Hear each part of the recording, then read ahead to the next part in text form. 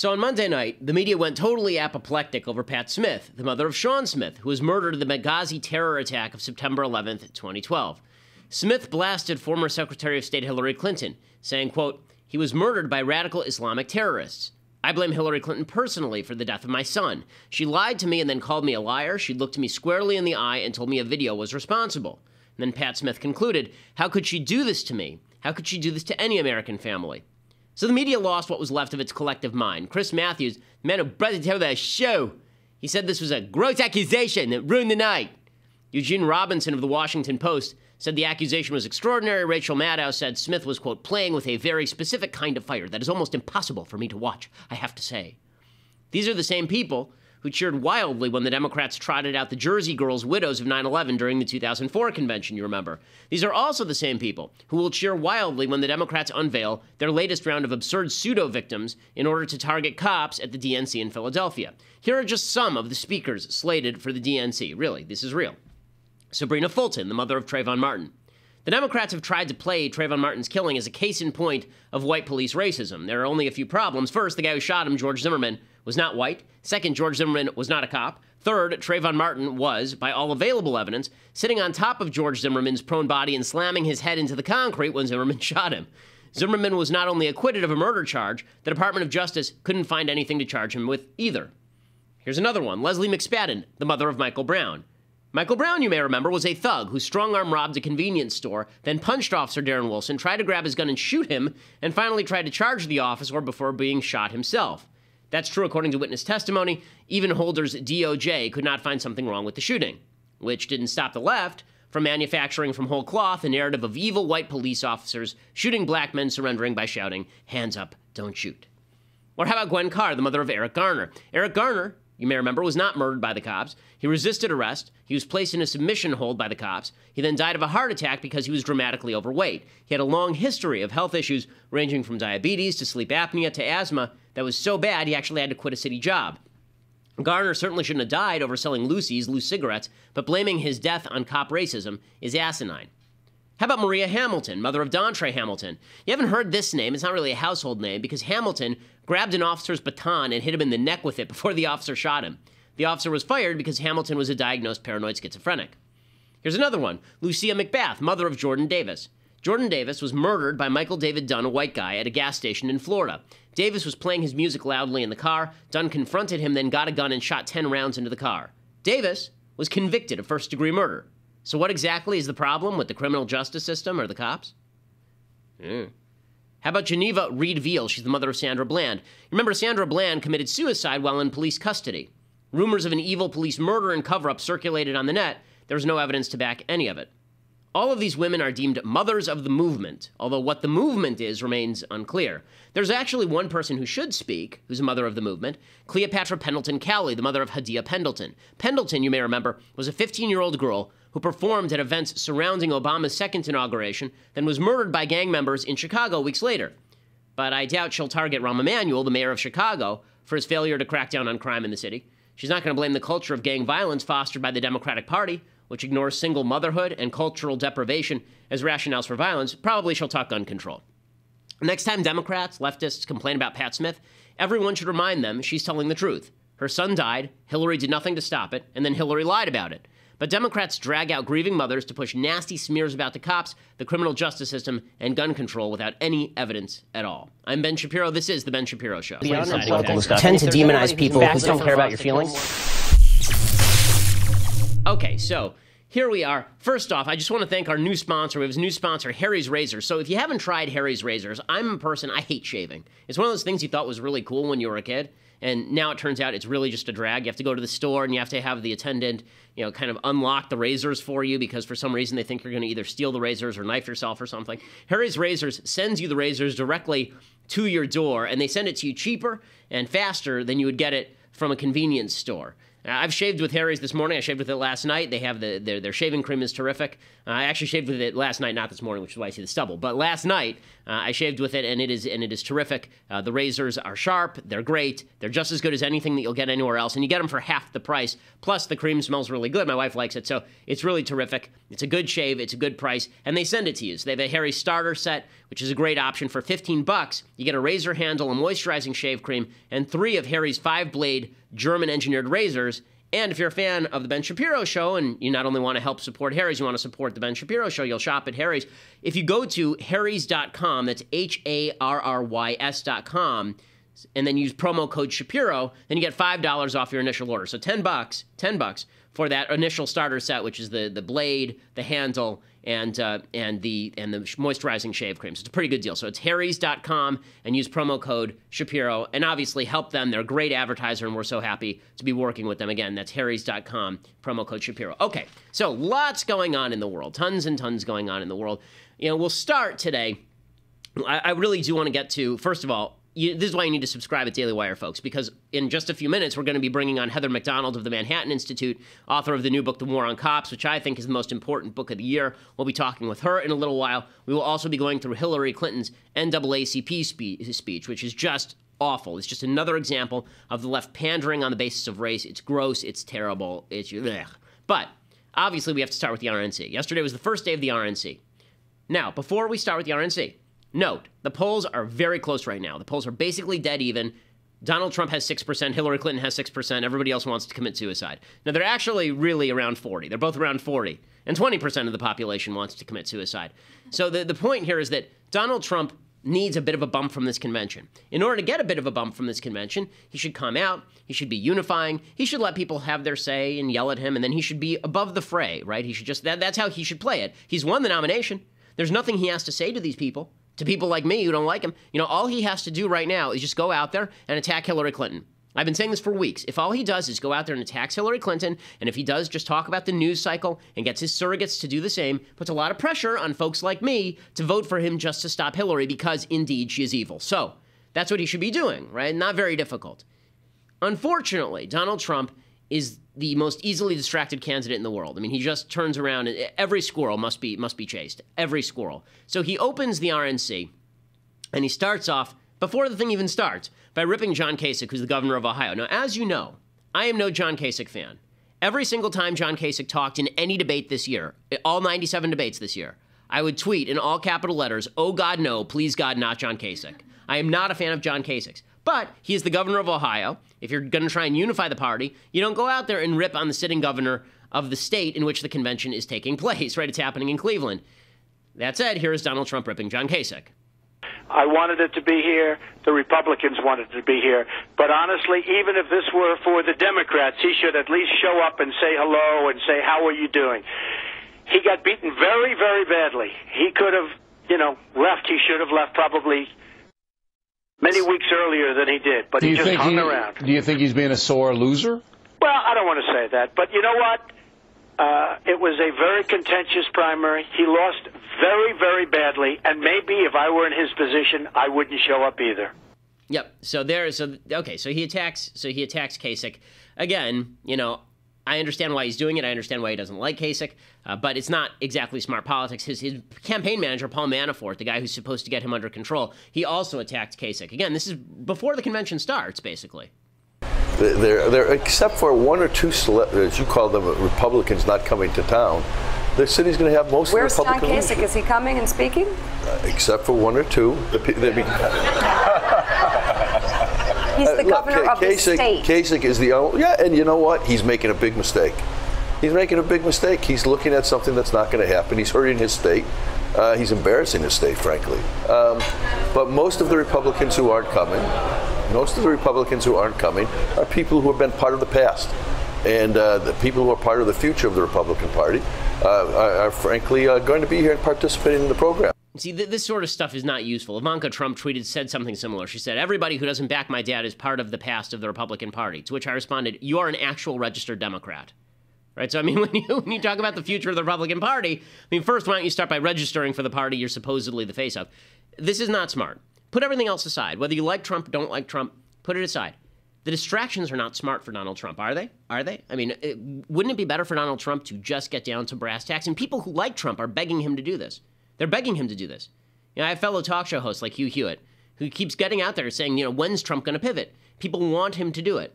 Okay, so that's what starts the convention. The next thing that happens is there's chaos on the convention floor. So there are a bunch of people who say, okay, we want to unbind the delegates. Remember, that failed in committee end of last week, over the weekend, basically. Now they go to the floor of the convention, and people want a voice vote. They want a roll call voice vote on whether Donald Trump should be elected to the nomination based on the delegates being balanced to their primaries, basically. And he's going to win this vote, by the way. He's going to win this vote. The delegates are going to vote to bind themselves because they don't want to be held accountable for throwing Trump overboard at the last minute. So what happens? They go out there and they want a roll call vote. And instead, the chair gets up, this guy gets up, and he starts banging his gavel and he says, we're going to have a voice vote. Now, a voice vote just means whoever shouts the loudest, right? We're just going to take like a consensus in the room. Here's what the voice vote looked like. Without objection, the previous question is ordered. The question is on adoption of the resolution. All those in favor say aye. All those opposed, no. In the opinion of the chair, the ayes have it, and the resolution is agreed to. Without objection, the motion to reconsider is laid upon the table. People lose their minds, right? Because in that voice vote, you can't hear anything, right? They actually shut off the mic. The chair now recognizes the delegate from the state of West Virginia for the purpose of offering a resolution. Okay, and then they just move right on, and the guy walks away from the podium. So it turns into a ruckus, right? Because all the people who wanted the roll call vote, they were going to lose anyway, right? They were going to lose the roll call vote. But the idea was, let's at least get the delegates on record supporting Donald Trump. What happened here is that the convention knew it's so embarrassing for some of these people to support Donald Trump out loud, they wanted to prevent the roll call vote, so they just had the voice vote, and then they said the voice vote was good enough, even though it wasn't.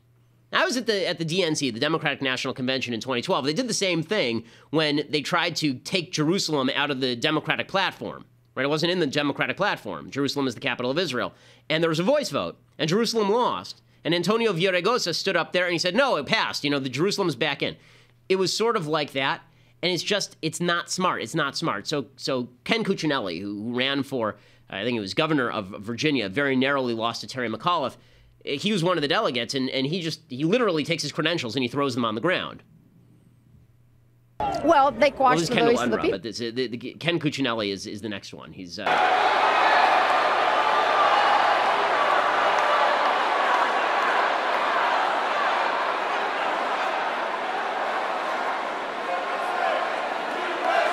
of the convention, right? He throws away his delegate tag and he walks out of the convention. And so this was thing number two, right? So thing number two is they instead of just letting what they should have done politically is they just should have allowed the roll call vote, or they should have allowed another voice vote. So there's a roll call vote. Who cares? No one's going to remember any of that. And Trump gets the nomination overwhelmingly, and he can say, we won, we're done. Right? That's all. This is not difficult stuff. But it's more important that they ram through this thing without anybody objecting because they don't want to make Trump look bad. They don't want people embarrassed by having to vote in favor of these rules on the floor of the convention. Okay, so that's not even before we get to the night, right? Then we get to the night, and Donald Trump does his entrance. Okay, this entrance is spectacular. I mean, I have to say, it's classic Trump. He promised glitz and glamour. You have to laugh. I mean, if you don't laugh during this convention cycle, you're going to cry. So here is Donald Trump opening. He introduced his wife Melania, which we'll get to in a second. And here was Donald Trump entering the convention.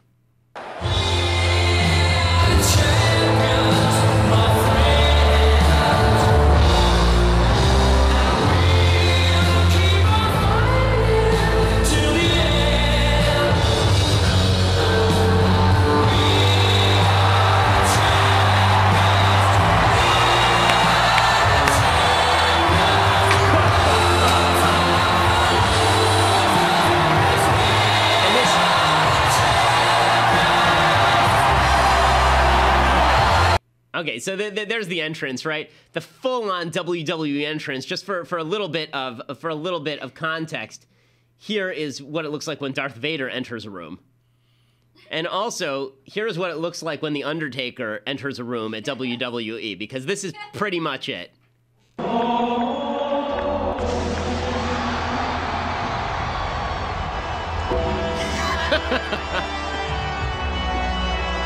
is the mystique that is simply The Undertaker. Oh my God, is that The Undertaker's music? Is that Donald Trump's music? Oh my God. So that's... It's pretty spectacular. So he starts that. Okay, fine. You know, that's Trump's shtick. I get it. It's cheesy. The thing about Trump's taste is that, yeah, it's big, but it's also the cheesiest taste in the world. I mean, like, everything he does is super cheesy. But again, none of that is a big deal. Here's the thing. None of these things are a particularly huge deal. Just in aggregate, they start to become distractions, right? They become a little bit distracting in aggregate. So, you know, Donald Trump, so then Melania gets up. And this has been the headline of the thing. The headline of the thing has been that Melania spoke. And Melania, who, again, it's weird to have your third wife speak for you at a convention after she marries you when she's 28 and you're 52, and there's all sorts of weird issues where she's a trophy wife, and she's going on Howard Stern talking about having sex with you while you're still married to somebody else. Like, it's weird, okay? It's just a little weird. Call me crazy, it's a little weird. But she speaks at the convention, and she gives what is a pretty good speech, right? She actually goes out there, and she gives a speech that is very well received, that seems decent, and then it comes out that Melania stole a couple of paragraphs from Michelle Obama's 2008 convention speech. Here is the juxtaposition of Melania and Michelle. Barack and I were raised with so many of the same values. From a young age, my parents impressed on me the values. You work hard for what you want in life. That you work hard for what you want in life. That your word is your bond, that you do what you say you're going to do. That your word is your bond, and you do what you say and keep your promise. That you treat people with dignity and respect, even if you don't know them, and even if you don't agree with them. That you treat people with respect. Barack and I set out to build lives guided by these values and to pass them on to the next generation. And we need to pass those lessons on to the many generations to follow. Because we want our children and all children in this nation to know. Because we want our children in this nation to know that the only limit to the height of your achievements is the reach of your dreams and your willingness to work hard for them. That the only limit to your achievements is the strength of your dreams and your willingness to work for them. Okay, we can stop it there. I mean, obviously, this is, look, it's plagiarism. But it's not her fault. She's got speechwriters. She clearly didn't write this. I mean, you think she's browsing old Michelle Obama speeches? Come on, she's out there spending $2,500 on this dress. I mean, that's not happening. No. So, but the media have made a huge deal out of this. They made a huge, is it a big deal? No, it really isn't a big deal. Okay, Obama plagiarized Deval Patrick. Joe Biden plagiarized Neil Kinnock, and he's now the vice president of the United States. Do I care that Melania's speechwriter copied Michelle's speechwriter? Not really. This doesn't make much of a difference to me at all. There are a couple of things about it, however, that are mildly important. The first is what I've been saying, which is that when you commit this number of unforced errors, at a certain point, it's a distraction from the news cycle. If this were a focused campaign, forget about replacing Trump. Even with Trump, if this were a focused campaign, Trump would be up 5 to 10 points right now because Hillary is so unpalatable. If you told me that at this point in the race, Hillary would be running at 40%, I'd say, well, then the Republican has to be up, right? I mean, there are only so many people in the United States. There are only so many percentage points that you can hand out. But he's not. He's not up, and he should be up. I mean, this is convention time. But part of the problem is in the last week, Donald Trump, this is the last week, 5 days. Actually, it's not even a full week. The last 5 days alone, Donald Trump has sued a campaign staffer for $10 million, leaked his vice presidential pick and attempted to walk it back, then tweeted it out, created a bizarre Trump-Pence logo that looked like the letters were engaging in sexual Congress, had to walk back a prospective convention speaker, including Tim Tebow, attacked Kasich, as you saw, unleashed his minions to shut down a roll call vote, booked Scott Baio and Antonio Sabato Jr. to speak, and by the way, after Sabato spoke, he then went on ABC News and called Obama a Muslim, called in live to Fox News, we'll get to this in a second, during Pat Smith's speech. So Pat Smith was giving this beautiful speech about her son, and Trump calls into Fox News and kicks her off the air because he's calling into Fox News. He trumps his own convention. He entered the stage, obviously, like a character from WWE or Beyonce, sent his wife on stage with a speech plagiarized from Michelle, and deployed his campaign team to cover for the plagiarism. In other words, if you are rooting for Trump, you have to root for him to do better than this.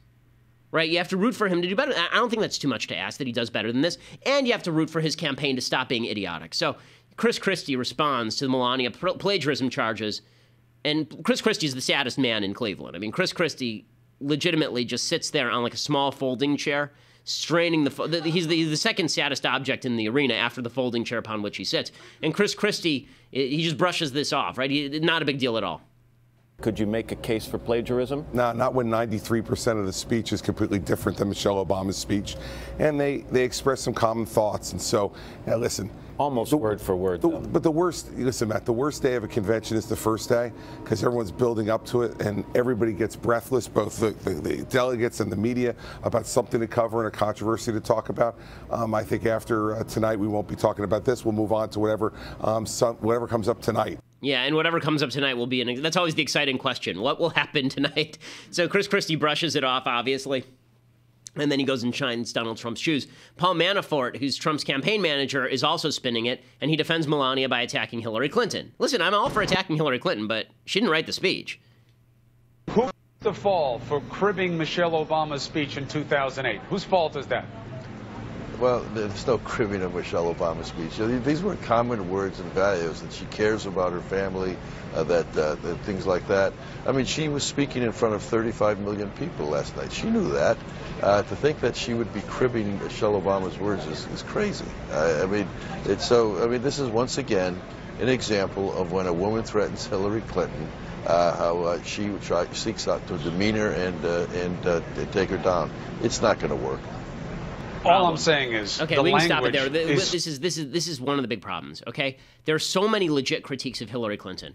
When you paper those over with critiques that don't make any sense, you end up just throwing the whole kit and caboodle out. Right? Instead of us worrying about the fact that Hillary is legitimately a criminal, he's throwing at her that she's attacking Melania unfairly because of plagiarism. Like, this is so stupid. It's such a distraction. It's such a waste of time. You do have to love the Schadenfreude of Corey Lewandowski sitting there on CNN and ripping into Paul Manafort, though. Corey Lewandowski's the old campaign manager, Paul Manafort's the new campaign manager, and Corey Lewandowski's on CNN saying Manafort should be fired for the plagiarism in Melania's speech. It's really kind of amusing. I think Mrs. Trump's a very smart, articulate woman.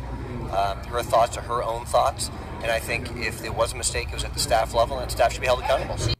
So you should fire Paul Manafort.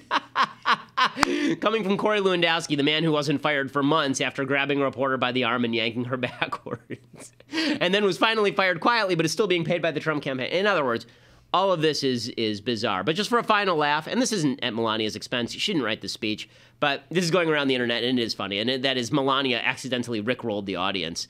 And I've pointed out, by the way, that Trump has done this before, that Trump uses this line a lot, and so it's not Melania's fault, obviously. You sort of feel bad for her, but here's Melania Trump rickrolling the audience. He will never, ever give up.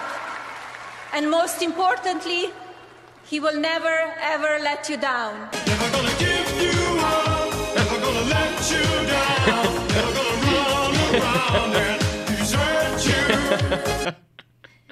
Okay, so here's my big problem with all of this, okay? There was real stuff going on the stage yesterday. Real things happening on the stage yesterday. Rudy Giuliani spoke yesterday, and Rudy Giuliani gave a barn burner of a speech about the cops. Like a really good speech about the cops. A good case to be made that Rudy Giuliani should have been the VP pick for Donald Trump here, since they're two peas in a pod. They're both kind of brash New Yorkers, and this is their shtick, this is their routine. So here's Rudy Giuliani, and this got completely overlooked by the media. Right, it's gone now. All we're talking about is Melania Trump and plagiarism and Donald Trump's WWE entrance. Giuliani, watch Giuliani and tell me this should not have been the theme of the night. And we say thank you to the Cleveland Police Department for protecting us. Thank you.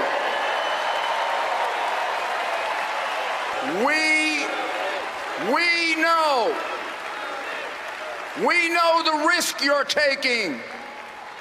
And we say thank you to every police officer and law enforcement agent who's out tonight protecting us, black, white, Latino, of every race, every color, every creed, every sexual orientation. When they come to save your life, they don't ask if you are black or white. They just come to save you.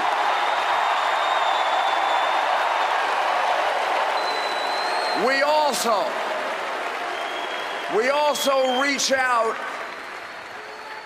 We reach out our arms with understanding and compassion to those who have lost loved ones because of police shootings, some justified, some unjustified.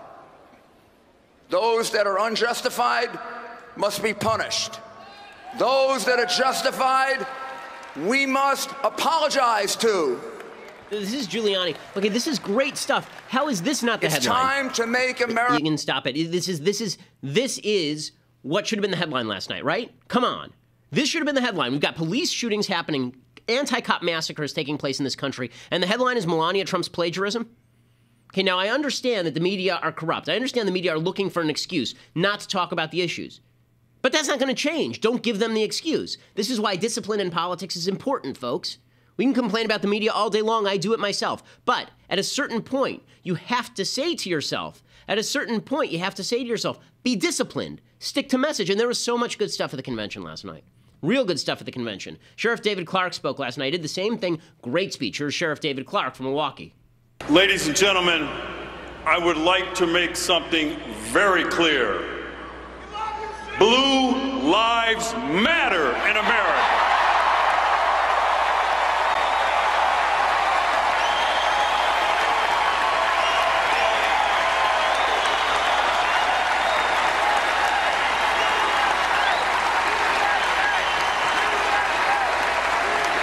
This should have been the focus, right? I mean, come on. You got this powerful black man, by the way, who's a sheriff in Milwaukee, a place where a cop just got shot, apparently. Right? And he's speaking the truth about the cops. Is that the headline this morning from the media? Of course that's not the headline. The headline is Melania Trump said the same thing that Michelle Obama said in a speech that nobody cares about because, honestly, who cares what the wives of candidates have to say or the husbands? It's silly. It's just silly. This is why, when we say that Donald Trump needs to get his poop together, he really needs to get it together. I mean, this is not a game anymore. If you want to win, I'm not even a Trump backer, but if you want to win, if you think it matters that Donald Trump beats Hillary Clinton, you should be rooting for Donald Trump to stop making these kinds of mistakes because it's just foolish. It's just foolish. Again, it's all distraction. It's all one more example. Pat Smith, right? She rips into Hillary last night. Here's what Pat Smith had to say. This is, again, great stuff. Should have been the headline. We lost 4 brave Americans who made the ultimate sacrifice for the country they chose to serve, and the American people lost the truth. For all of this loss, for all of this grief, for all of the cynicism, the tragedy in Benghazi has wrought upon America, I blame Hillary Clinton.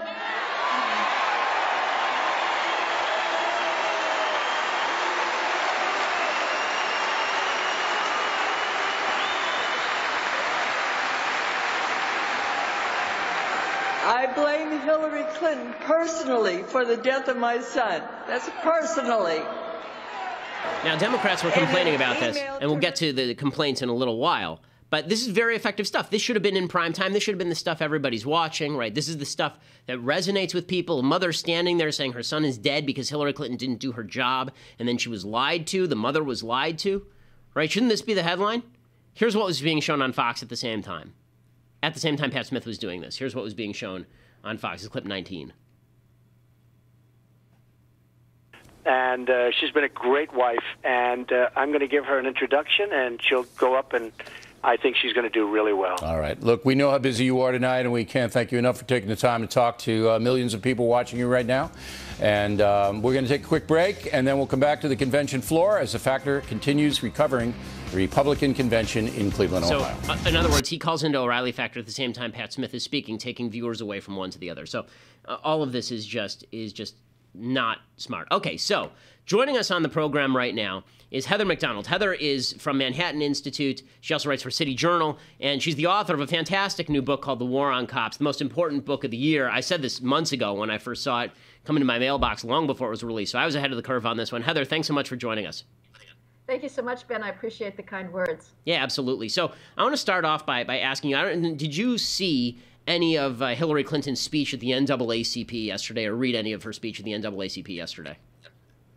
Yeah, to my unhappiness, I did read it, and it's absolutely appalling, and it's a dangerous portent for the country. You know, when you say it's dangerous, how much of the current anti-cop violence do you attribute to rhetoric of people like President Obama and Hillary Clinton and Black Lives Matter, and how much do you just feel that the sort of anti-cop sentiment has grown? There's this debate going on now between the level of violence and the level of rhetoric. Do you correlate them? Absolutely. There's no difference whatsoever. The two things you mentioned are both the same thing. What the assassinations in Dallas and Baton Rouge are just more extreme examples of what cops are experiencing in inner city areas across the country on a daily basis, Ben. A Chicago officer told me about 6 weeks ago when I was out in Chicago to look at the amazingly terrifying crime spike they're experiencing. He said he's never experienced such hatred in his 19 years on the job. He said the job is basically undoable now. Cops can't get out of their car without being surrounded by hostile, jeering crowds. And when you have people being told relentlessly by President Obama, by Hillary Clinton, by the media, by the activists, that racist cops are on a homicidal vendetta against blacks, we should not be surprised when people take up arms against what is alleged to be their KKK oppressors. Now, Heather, I want to talk a little bit about sort of the facts of policing, and then I want to talk about the rhetoric, because it seems like some of the Democratic rhetoric, some of the left rhetoric, is now seeping into the right. You have people like Marco Rubio and Newt Gingrich suggesting that white people just can't understand the black experience with regard to cops. You have Donald Trump even said something similar on the air last week. Let's talk a little bit about the facts, and then we'll get to why this seems to be becoming such a popular issue and why it's politically palatable. So there's a study that came out last week. You and I have been corresponding on this. This new study from this professor at Harvard University who finds that the police shootings are actually biased against whites. The whites are 20% more likely to be shot than blacks, but he also makes the case that low-level uses of force are more likely to happen to black people, and then he suggests this is why blacks hate the cops, is because of low-level uses of force being used against innocent black people. What do you make of that claim? Well, first of all, let's note that he's changing the subject, and so is all the media. They have quickly suppressed his finding that blacks are actually 24% less likely to be shot by the police than whites, and are moving on to the second part of his study, which is that allegedly low-level uses of force are higher against blacks. What he completely, I think, does not take into account enough is levels of resistance. He bases his findings on stop, question, and frisk forms that police in New York City fill out when they make a pedestrian stop. There is no way that those forms can account in sufficient detail to be able to make judgments about the level of resistance that blacks and whites offer. And again, when blacks are getting the message every day that they are oppressed by racist cops, it's not surprising that they are resisting arrest more. And that's certainly what I'm hearing from officers across the country who say, I used to be able to put handcuffs on somebody without being fought or surrounded by hostile, jeering crowds. Now, everybody wants to fight them. Okay, so one of the things that the Republicans have done is the new Republican platform includes a nod to so-called criminal justice reform. This is what I was mentioning before, this kind of crossing of the aisle with regard to the idea that the criminal justice system is biased or racist or incredibly oppressive. What do you make of the call for criminal justice reform? I understand what the left is doing. The left is race baiting for political gain. But why is the right starting to embrace the notion of criminal justice reform as though there's some sort of mass incarceration of innocents that's going on all over the country? Well, first, Ben, if I can just rebut the premise on which it's based before we get to the deep motives behind it. It is simply not the case that the overrepresentation of blacks in prison is due to criminal justice racism. And let's also be clear that the whole push for criminal justice so-called reform is due to one fact only, the overrepresentation of blacks in prison. If that were not the case, nobody would be caring at all. So this is all about race. And criminologists have spent decades trying to prove that that overrepresentation of blacks in prison is due to bias on the part of officers, prosecutors, or judges, and they always come up short. The most liberal of criminologists, we can even say left-wing, have been forced to conclude that the presence of blacks is due, unfortunately, to their very high rates of violent crime. Blacks, for instance, commit homicide at 8 times the rate of whites and Hispanics combined. And if you take Hispanics out of that equation, you get a homicide differential of about 11 to 12 times. The arrests match the description of criminal offenders and felons given by victims. So it's not as if police are somehow ignoring all those white drive-by shootings in favor of blacks. They are going where the victims and witnesses to crime are telling them crime is happening, and again, making arrests congruent with who is being victimized and who the perpetrators are. As to why this is happening, I just think that the narrative is taken on such power, and Republicans simply don't have the guts to stand up and have this difficult conversation. We've been talking about phantom police racism for the last 20 years, Ben, in order not to talk about a far more difficult and uncomfortable truth, which is black crime. And Republicans are no more willing to go there, it turns out, than Democrats. So moving forward, do you see any hope for this situation at all? Because the way it looks to me is it looks like if I'm number one, I think it's going to be very difficult to recruit any cops at all in this environment. Second of all, if you're a cop, why not just pull out of the cities, of the areas that are most high crime? And basically you end up with the situation during the Rodney King riots in L.A., where Daryl Gates basically pulled the cops out of South Central L.A., created a cordon around that area of the city. There were riots, there were killings, there were beatings, there were lootings, there were burnings, and then everybody said, well, the cops are racist. And he said, well, yeah, but if we go in there, you call us racist. Do you see, to me, it looks like the people who are going to pay the most for all of this are, of course, black people who are living in areas that the cops simply won't go anymore. Well, Ben, you're absolutely right. We are seeing a slow motion Rodney King riot situation every day in inner cities, what I've called the Ferguson effect, which is the twin phenomenon of officers backing off of proactive policing in inner city areas and the resulting rise in crime. Already last year, in the 56 largest cities, we saw a 17% homicide increase, 17. That's nearly unprecedented. But if you look at cities with large black populations, you get an increase anywhere from 54% increase in homicides in Washington, D.C. to 90% in Cleveland. This is only going to get worse. The assassinations are going to make it worse, but the rhetoric is what's really driving this. And as you say, recruiting has basically come to a dead halt. Why would anybody want to be a police officer today when the first day you step into the job, it's assumed that you're a racist and you're surrounded by people interfering with your lawful authority? Well, the book is called The War on Cops, and you definitely should go buy it. It's a national bestseller, obviously. It's soaring up the charts. I think it's number 2 on the New York Times list this week, or it's very high on the New York Times list, and it should be. It's a very important book. Heather MacDonald from Manhattan Institute, thanks so much for joining the program. Really appreciate it.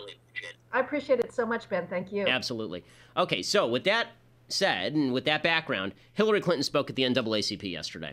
And the reason I saved this for the end of the show is, number one, because I wanted to interview Heather first, but second of all, because the fact is that Heather MacDonald's points are completely ignored by Hillary Clinton and the left, which they're fine, not just they are fine with cops getting shot so long as it forwards the narrative. Hillary Clinton spoke at the NAACP yesterday. She gave a speech that basically mirrored President Obama's disgusting speech at the Dallas Police Memorial a week and a half ago. Here was Hillary Clinton at the NAACP yesterday.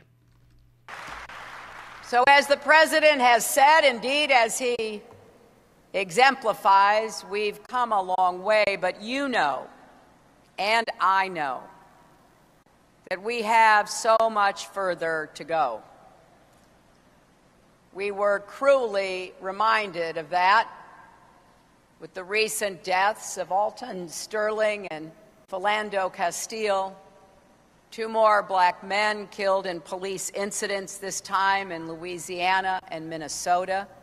Okay, the fact that she's lumping together, again, Alton Sterling and Philando Castile is disgusting. She's lumping them together with the cop shootings. It's just insane, suggesting there's racism there. She has no evidence of racism in either of those cases. In one case, the shooter was Hispanic in Minnesota. In the other case, it looks like, by all available evidence, the guy probably grabbed for his gun. And the reason I say that is because the officers are warning him not to grab for his gun, and then he does something and they shoot him. So You know, without any other evidence, you would have to basically rely on the cop's word, and he did have an illegal gun in his pocket. It doesn't matter to Hillary Clinton. The narrative is all that matters. Well, we have to cut off the live feed. You got plenty more than you were counting on today, so congratulations to you. But if you want to watch the rest, go to dailywire.com. $8 a month will get you in. That also allows you to submit to the mailbag, which means that I will answer your questions, you personally. You're a very special person as long as you're part of the Daily Wire crowd. So go to dailywire.com to subscribe right now, or you can listen on SoundCloud or iTunes later, download the rest of the show. All right. New. Okay, so Hillary Clinton speaks at the NAACP, and first she starts off by once again mirroring this idiocy that Philando Castile and Alton Sterling are basically the same as these cops being killed. And she reiterates that. Here's Hillary Clinton doing more of that routine. This madness has to stop.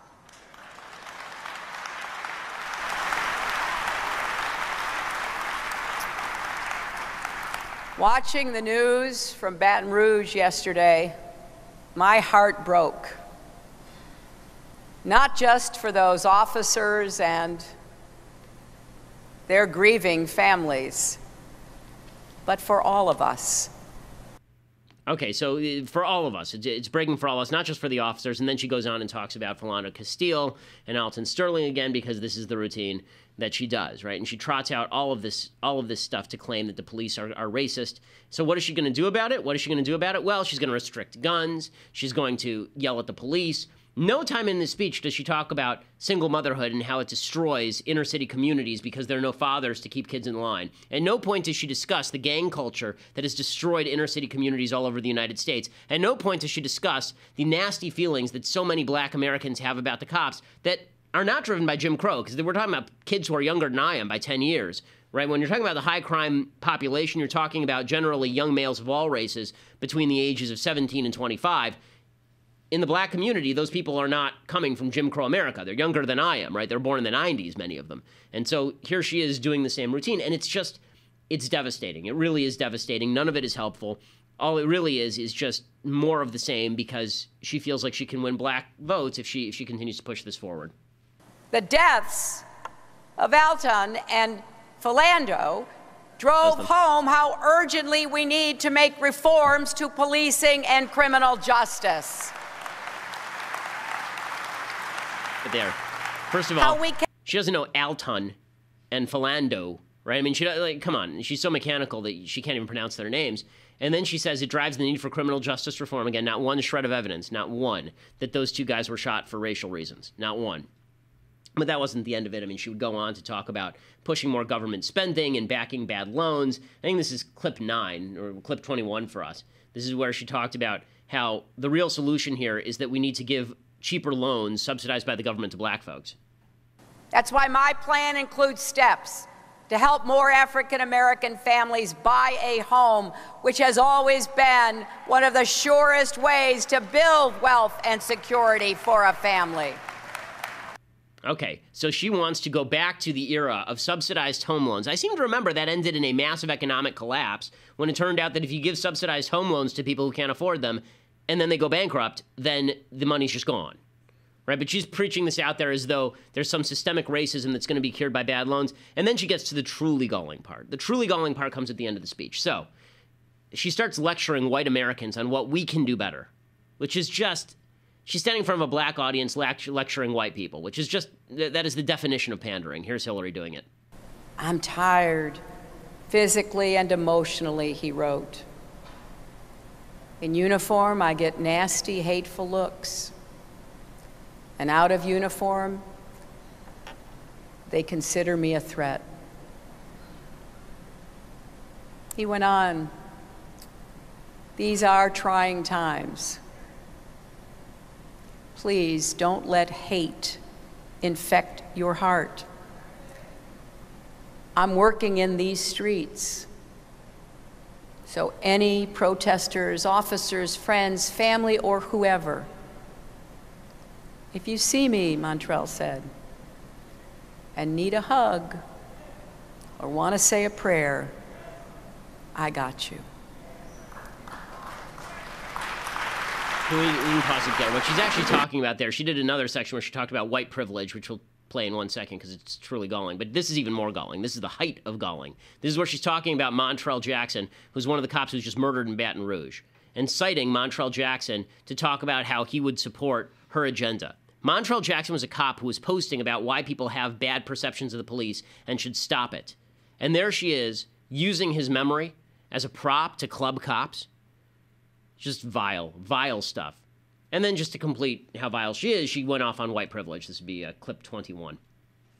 We white Americans need to do a better job of listening when African Americans talk about the seen and unseen barriers you face every day. We need to recognize our privilege and practice humility, rather than assume that our experiences are everyone's experiences. We all need to try as best we can to walk in one another's shoes, to imagine what it would be like to sit our son or daughter down and have the talk about how carefully they need to act around police because the slightest wrong move could get them hurt or even killed. Okay, can we stop it there? So number one, as I've said about white privilege is crap. Okay, the fact is privilege is what exists in law. We're all born with certain privileges, of course, as I've said before. Some of us are born poor, some are born rich, some of us are born in certain circumstances that are less beneficial than other circumstances. I was born into a solid two-parent family. I would like everyone to have a solid two-parent family, heterosexual family preferably, because people need a father and a mother. But we're all born in different circumstances. To suggest there's a systemic white privilege that means that cops shoot black people for no reason is not, it's not statistically true, but she pushes that out there and then suggests that it's true. And it really is just, it's disgusting. And she earns points from the left for apologizing, basically on behalf of white people. But she doesn't get to apologize on behalf of anybody but herself. You don't get to do that in this life. You don't get to apologize for anything except for the things you actually did. And last I checked, I didn't shoot a black guy, I didn't mistreat a black guy, I didn't do anything wrong to a black person, so I'm not going to apologize for doing things that I didn't do. And in fact, I'll call out white people who do things that are bad to black people, and I'll call out black people who do things that are bad to white people. It turns out decency is the standard, not color, decency. Okay, with all that said, time for a thing I like, and then a couple quick things I don't. So, we've been doing the worst movie villains of all time, the scariest movie villains of all time. This is a movie that not a lot of people remember or saw. It's called Rob Roy with Liam Neeson. The character that's the most memorable, though, is Tim Roth. Tim Roth plays this kind of effeminate, horrifying dandy who happens to be an absolute sociopath. And this is a scene where Jessica Lange is married to Liam Neeson in this film. And this kind of dandy shows up at her house, and they're burning the village because Rob Roy has started a rebellion against the local governor. And here's just a piece of that scene. Outlaw Robert McGregor. You think he'd be lying in his bed waiting for you? You're more of a fool than you look.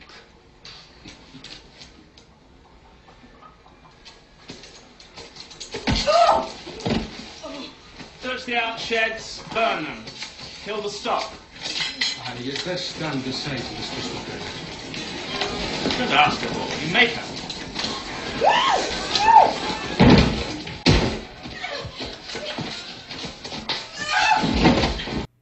And it's brutal. I mean, he's in the whole movie. He's just super effeminate. And there's a sword fight. Well, this has one of the best sword fights in all of movies. The concluding sword fight is just fantastic because it's Tim Roth fighting with basically a rapier and Liam Neeson fighting with a broadsword. It's a very good movie. It's very gritty, but it's a very good movie. Okay, all right. Time for some things that I hate. So the media are terrible, as we already know. After Pat Smith gave this speech about how Hillary Clinton lied to her and didn't do anything to defend her son in Benghazi, the media lost its poop. I mean, they went crazy. So Chris Matthews over on MSNBC, he decided that it was time to scold the mother of the Benghazi victim. Here he was doing that. Well, I have to say I'm overwhelmed because I thought that Marcus Luttrell's remarks were fabulous, and it's from a real warrior. I saw the movie. It's an amazing story about a guy who survived and at one point really was generous to saving the lives of some people potentially on the other side, and it ended up causing the danger he faced. And, of course, You know, Bob Dole, he was shot and really maimed for life, if you really understand his injuries, trying to save the life of someone else on the battlefield in Monte Cassino. I mean, these are true, wonderful stories. And then to pile onto that, this gross accusation that somehow Hillary Clinton had anything to do with the death of Chris Stevens, Ambassador. She had nothing to do with it. Even if all the arguments about the PR afterwards, as Gene pointed out, are true. Worst case scenario, she didn't give a straight story afterwards. That had nothing to do with the death of great ambassador over there. I don't understand why the Republicans would choose to put this on primetime television when they have such wonderful stories of American heroism to speak to the American people. I think it was wrong. I don't care what that woman up there, the mother, has felt. Her emotions are her own. But for the country and choosing a leader, it's wrong to have someone come up there and tell a lie about Hillary Clinton. It's not true. It's logically not true. It's manifestly not true. She had anything to do in that case, even if all the arguments about what she said afterwards or Susan Rice said afterwards on Meet the Press are true. And anybody who thinks about it for a second knows it's not true. Well, no, it's not true. I mean, I get up here in the morning, go to Cleveland, which is a stinky place. I comb my hair, I show, I roll out of bed, I come on in here. My hair looks a little nicer than usual because I really did it up this morning. I got 3 hairs like Homer Simpson that come over my forehead, and that means I'm beautiful. But now I'm here and I'm talking about what happened in Benghazi, and it's not true. It's manifestly not true. It's clearly not true. It's evidentiarily not true. Nothing is true. And if they say it's true, that's just because they're Republican hacks. Republican hacks. Okay, so here's the deal. It is true that Hillary Clinton and her State Department rejected literally dozens of requests for additional security in Benghazi. They did so because they didn't want people to catch on to the fact that Hillary Clinton's war was a complete disaster. That is true. Also, I'm not going to take lectures on what's appropriate to show on television from the same people who thought it was wonderful when they brought out the Jersey Girls in 2004 to suggest that George W. Bush was responsible for 9/11. Okay, you don't get to play that game. You guys honored Cindy Sheehan for years before she turned on you, when she was complaining that George W. Bush got her kids killed in Iraq for a lie. Her son killed in Iraq for a lie. But it's the whole thing, right? This is what Democrats do. So this is my problem. The Democrats are always going to attack, but let's make them attack. Let's make them attack Pat Smith. Let's make them attack the mothers of victims. Let's make them do that. Matt Lauer did the same thing. He says that all the speakers should just tone down the rhetoric. It's just too much. It's just too much for Matt Lauer and his delicate sensibilities. There's been so much violence in the country in the last couple of weeks. People are on edge. They're tense. You add to that the passion that comes with political debate, and there are people who are truly afraid that things could boil over here in Cleveland. Would you be willing to make a pledge to speak to everyone involved in this convention and say, please tone down the rhetoric? So can you say to the people who are going to take to that podium this week, no personal attacks, no vitriol, keep it civil? Okay, have you heard him make a similar plea to Hillary Clinton? The woman who goes on national TV and says Republicans are her enemies? And that Donald Trump is basically, she said yesterday, he's the worst man ever to run for president. Okay, which is just historically ignorant. I mean, there was a guy named John W. Davis in 1924 who ran on the platform against anti-lynching legislation. So, no. But, you know, this is how the media act. And this is why it's so important. You don't have to play into their game. And this is why I really wish that Donald Trump would at least provide an alternative by doing the right thing. We'll see how this convention unfolds. Maybe it'll get better. Maybe Chris Christie's right. Maybe the first day is always the worst, and now it improves. You know, we can hope for that because, at the very least, we should hope for an elevation of the level of this campaign. I know it's a lot to hope for. So we'll bring you all the updates tomorrow. And again, subscribe at dailywire.com. You can be part of the mailbag. I'm Ben Shapiro. This is the Ben Shapiro Show.